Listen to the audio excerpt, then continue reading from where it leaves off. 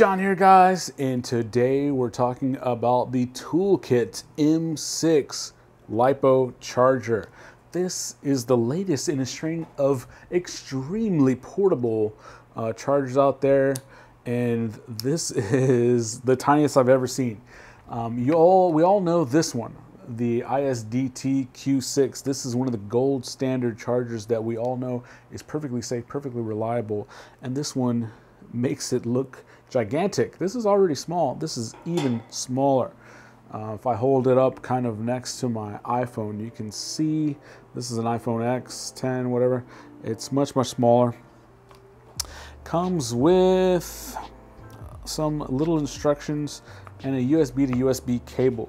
Now you can plug this into a power bank to kind of cycle through the functions, but that's not going to be enough power to actually charge a Lipo battery. I tried it with this 6S pack. I also tried it with a little 3S pack. It's just not enough. I'm not really sure what that's for.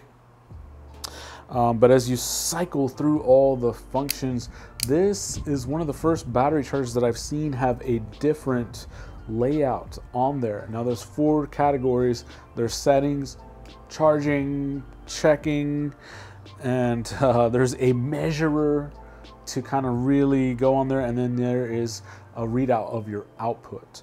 So if I plug this into the import, the fan immediately kicks on. You get a nice little beep, and here you have your thing. Now it may look like this is a touch screen on the screen, but it's not. There is touch screen controls, but there or tap controls over here. And this is how you cycle through the different things. Your square on the top is to escape, and your circle key on the bottom is to enter. So if I want to go into the charger settings, I just hit that right there. I can see here that there's a few options. Going to a Lipo setting by default with my ending voltage at 4.2 volts, which is what you want. And then your current charge is going to be at 2 amps.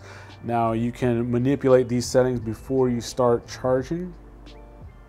One other thing to keep in mind though, guys, is that this, and you may have guessed by how small it is, it does not have its own power supply, so you will need to provide one. So this charger is extremely portable, but your power supply may not be. Also, this thing is a great price at only 25 bucks, but your power supply is likely going to cost much more. Now, I built this power supply out of an old Xbox 360 power brick, and I put an XT60 connector on the end. You can buy various power supplies. They're usually $40 to $60, but keep in mind, so to really get up and charging, you're gonna need to spend a lot more than this $25. But if you already have a power supply, if you have a giant Lipo battery pack that you use to charge your other Lipos, if you're flying toothpicks, 300 milliamp 2S packs, you can bring a couple of these 6S bad boys and fly comfortably for quite some time using this into the input. It's really nice. So this is 2 to 6S charging with this thing. And most of these chargers work pretty good. Now, one notable thing that this does has is it does have the ability to monitor not only each individual cell and how balanced it is, but it also has the ability to monitor the internal resistance of each of those cells, making sure that they are perfectly aligned. That can help you to gauge the age and the vitality left in your pack. How likely is this to give you full ability to send your quad with plenty of power? Now, a friend of mine, when we flew the qualifier last weekend, he had some old packs, and they've been flying for practice just fine, but when he really pushed it, he was getting low battery voltage within the first 15 seconds and was not able to complete every round. If you've been monitoring with a simple charger like this, you could have potentially seen some of the degradation in those cells by monitoring that internal resistance, and noted that those packs probably needed to be replaced, even though physically they looked perfectly fine.